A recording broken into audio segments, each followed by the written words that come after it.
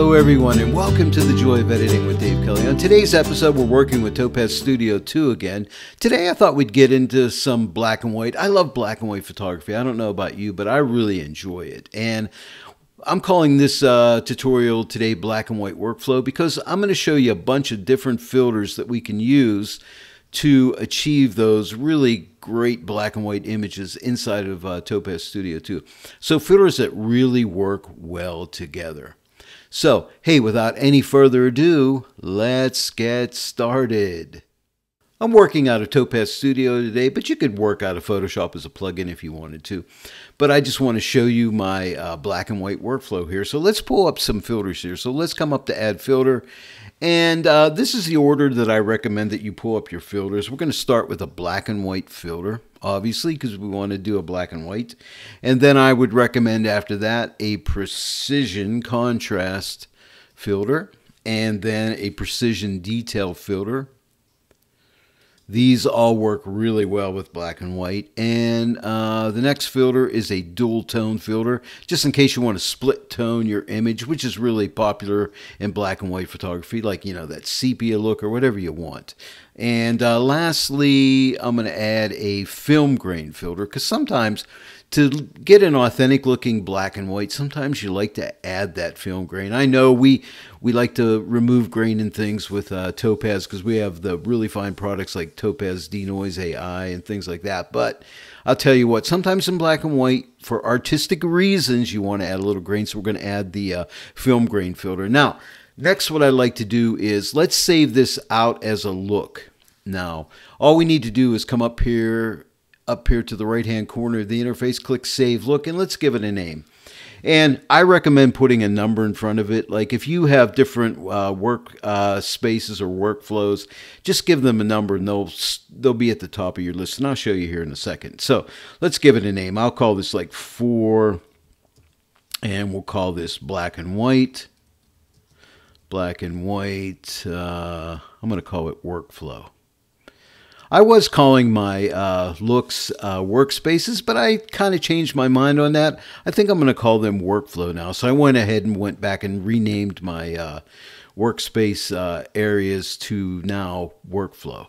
And all you have to do is click OK. Now, I've already made this, so I don't need to click OK. I'm just going to click Cancel. But if this is your first time, click OK, and that'll save it. And I'll show you. Let's get rid of all these filters right here.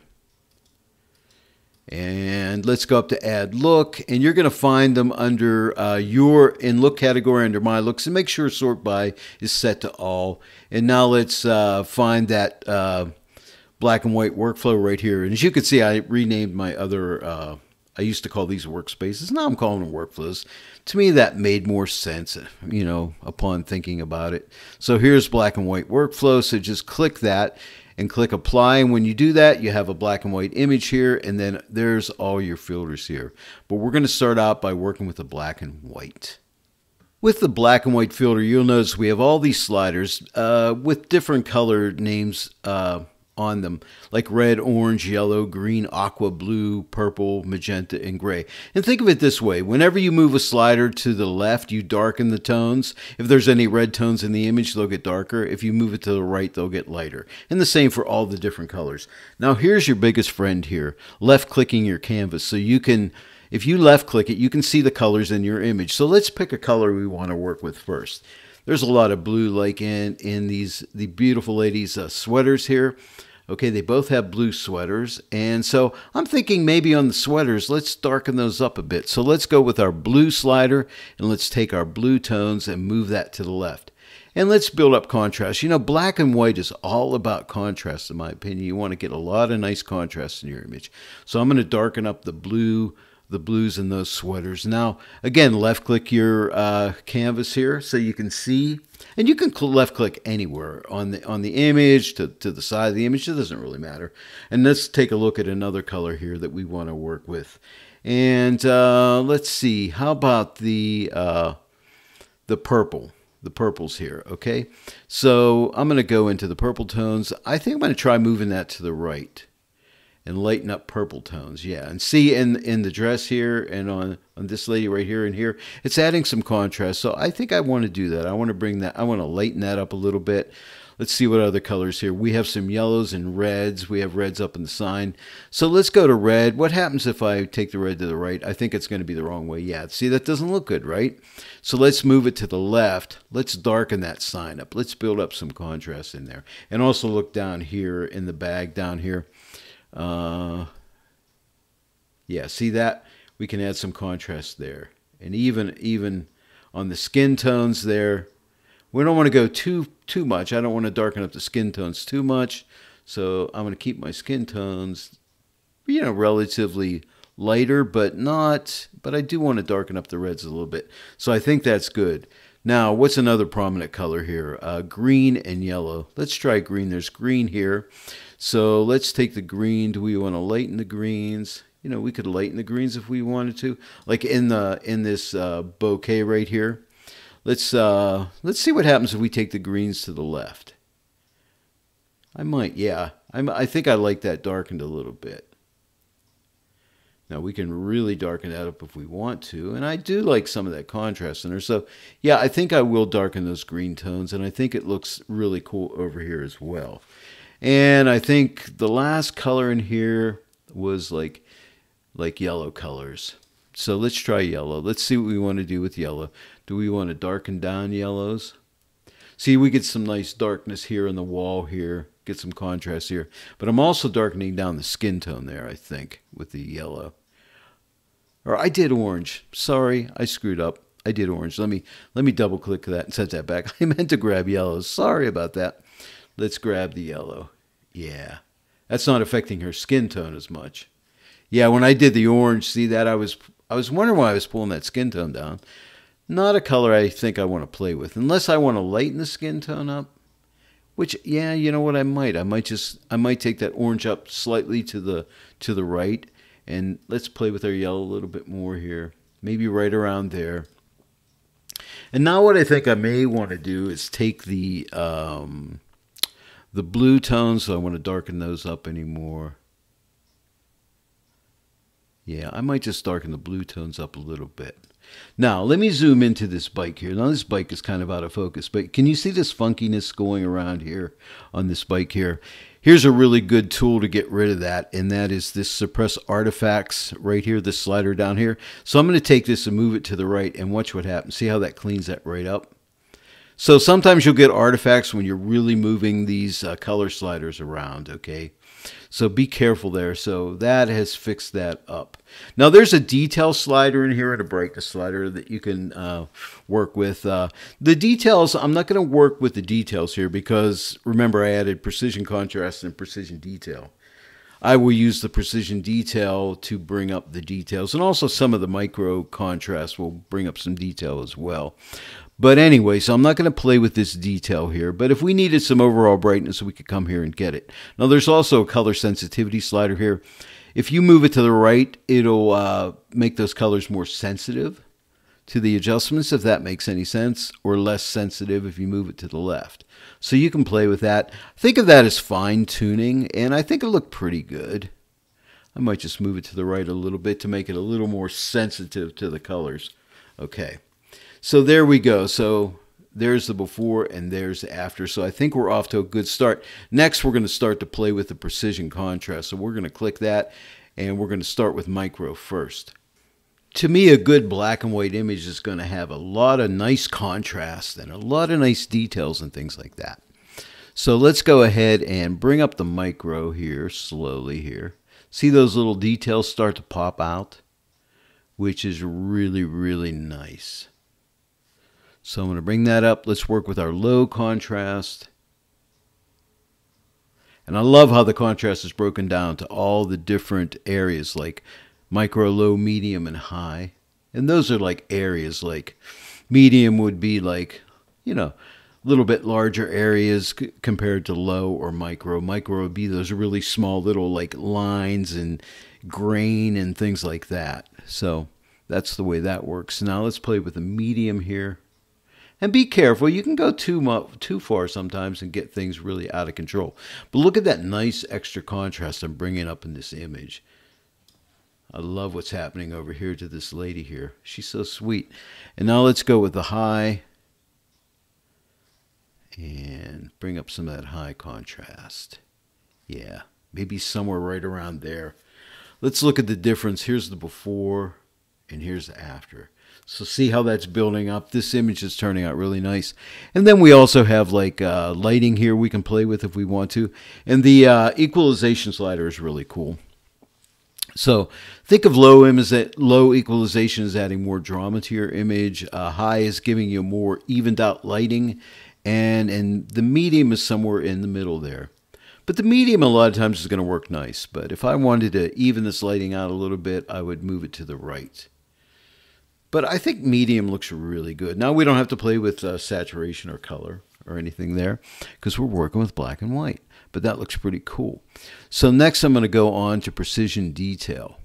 I like to think of precision detail as like sharpening. And it's kind of very localized sharpening in a sense where we can do overall sharpening in small details, medium details, and large details. Kind of breaks it up a bit like we just did in precision contrast with the micro, low, medium, and high. So let's play with the overall small details. So these would be little small areas like little lines and the grain and things like that. Like look at the pattern on the sweater here as I start to move up the overall small details. See that's how the detail starts to pop. And some of these areas in the concrete here, I just love this scene. I just think it looks really cool. And look at the wrinkles on the face and things like that. And adds character. This woman has character. So let's, we don't want to overdo it, but we want to emphasize some of that character and some of that detail. So a little bit goes a long way. And then you have the boost if you need to fine tune it a little bit. But I think that looks good. Let's try the overall medium detail. Don't want to go too crazy here, but I do want to add some here. Okay, let's work with the overall large detail. Again, larger areas of detail. It's going to pull out. Got to be careful. Don't want to go too much. Let's see a before and after. Let me click the eye here. Here's the before and here's the after. But look at that detail. Now, if you felt you went too far, you could take the opacity and you could start to pull this back and just ease that off a little bit if you felt you went a little too far. I think it looks, I might have went a little too far. Let me just pull it back a little bit. But you know what? Before I do that, I'm going to go into shadow detail because the darker areas here, it'll pull out some of the detail in these darker areas. So let's go with the shadow detail on the small. Bring a little bit of that out. Yeah, just a little wee bit. And then let's go with the medium. Just a little bit there. I don't want to go crazy here. And then a little bit. Let's try the large. Just a little bit there as well. Now, I felt I'm a little bit strong here. So here's the before again. And here's the after. But look at all that wonderful detail that's brought out. Now, let's go and take the opacity slider. Let me take it the whole way off. I like to do it this way, and I think it makes sense. And then just start to build it up slowly. And stop at the point where you think it's good. Because you spent all that work and time getting these sliders just right in the overall, in the shadows. I didn't mess with the highlights. Didn't feel I needed to. But anyway, you don't have to go back and tweak each one of these sliders. Just go to the opacity and just, ease it off a little bit and get it looking right. Because you don't want to have these over-the-top processed images, right? And I tend to overdo, but opacity sliders have really saved me because you can really pull back the effect a little bit. So now let's look. Here's the before and here's the after. Let's open this precision detail filter up one last time. And the only other thing in this precision detail filter that we can work with is the lighting. So we have midtones, shadows, and highlights, and a black and a white point. So sometimes those are good to, if you need a little bit more midtones, or you need to open up your shadows or darken up your shadows, whatever you need to do in lighting, you can do it right here. But I'm satisfied with everything, so we're going to move on to the dual tone filter here. The dual tone filter is the same as a split tone filter in other brands of software, but Topaz call it dual tone. Now the dual tone filter and the film grain filter, I added these to our WorkFlow look simply because sometimes we do want to tint our black and white images. Not always. We may like the image just the way it is and we wouldn't tint it. So you don't have to use it and you don't have to use the film grain either. But let me show you how this works. Okay, so A lot of times I like to tint my images like a sepia tint, kind of a popular look in a black and white image. So to do that, I would take the shadow color, I would drag the slider to the right, and you'll notice my image is starting to go blue in the shadows because this shadow hue is set by default to this blue color here. So I'm just going to drag this hue. You can make it any color you want. You can make it pink, whatever. I'm going to drag it over into the warmer tones, like maybe like a 15, somewhere right around in there. And then I'm going to take the shadow color and just pull it back just so it looks kind of nice and natural, like a sepia image, right about there, I'm thinking. Okay, so you can see here's the before and here's the after. So it's a slight sepia tint in the shadows. If you want not a realistic, but if you want your image to take on that old look to it, like it's an old image that's been around for maybe 70 years or so, paper tends to get yellow in time. So if you want to add some aging to your image, let's open the dual tone back up, and this time let's take the highlight color. Let's start to drag it to the right, and when it's to the left, there's no tint added to the highlights, but when you start to move it to the right, you're adding tint to the highlights, okay?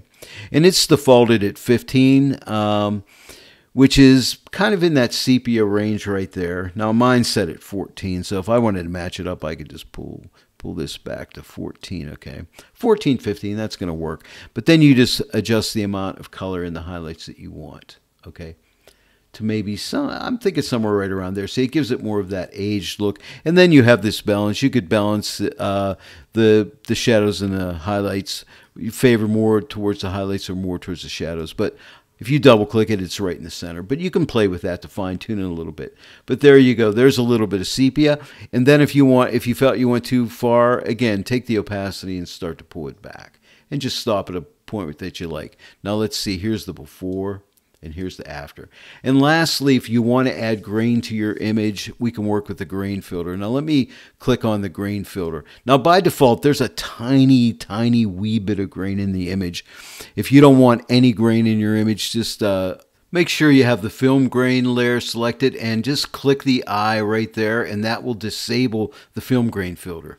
Or you could delete that filter if you wanted to, but you could just simply just shut it off if you want. So let's open up this grain filter here. Let me zoom in here. And let's go ahead and pull up the strength. And look on these areas on the wall here. In fact, let me move this over here to the woman's face so we can start to pull this grain up and see that grain starting to come in the image. Now, you don't want to go too crazy because you'll add too much. So we can add some strength. Let's add a little bit of grain. And again, we're only doing this for artistic reasons. We have already made the image look older by adding some sepia tone to it and, you know, adding the sepia tone to the highlights to make it look older. So we'll add a little bit of grain for that authenticity. And we can adjust the grain size by moving this to the right or moving this to the left. We can change that grain size and just get it to the size you would like. And I'm thinking maybe right around here looks good. And then we have a randomizer. It'll randomize the grain as you start to move this around. The grain will kind of get random on you, so it won't be all even, which is nice. It gives it a more natural look. So I highly recommend to add a little bit of randomization to the grain. And I think that looks really good there. But remember, if you decide you don't want any grain in your image, all you have to do is come to this eyeball and disable the effect, and it's gone. Okay, so there you go. Now, if you're happy with your image and you want to save it out, you have a choice where you can come up here to File and you could save it as a project. And if you save it as a project, the next time you open up your TS2 file, your image will open up and you'll have all your layers intact. And if you decided, you know what, I don't want the film grain or the dual tone, you could shut those off or delete those two layers if you wanted to. It's totally up to you. And then you could go ahead and export it or do with it whatever you want. If you opened it up in Photoshop, just click accept and it'll send it right back into Photoshop. And it's just that simple. Well, there it is, my Topaz Studio 2 black and white workflow. I hope you enjoyed this tutorial today. Hey, if you did, please give it a like and share it with your friends. And if you're not yet a subscriber to my channel, please subscribe and click that bell notification icon. And then every time I upload a new tutorial, you'll be notified about it. Hey, if you have any comments or questions, please leave those in the comment section below. I'd really love to hear from you. I want to thank each and every one of you for joining me today on The Joy of Editing with Dave Kelly. And I'll see you all right here next time. But until then, happy editing.